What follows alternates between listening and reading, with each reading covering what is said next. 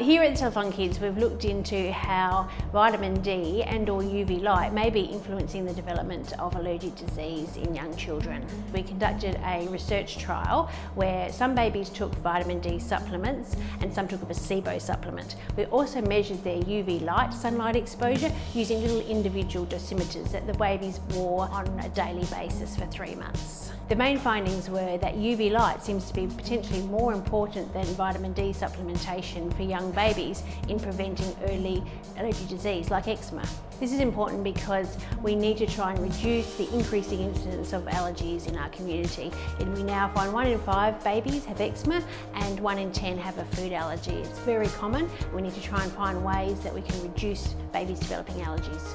This is a real beginning of a new phase, a new step where we're trying to look at how maybe UV light potentially is going to reduce allergy disease in our young children.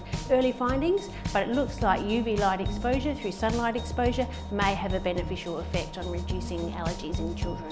A message for parents is to still be cautious of the sun.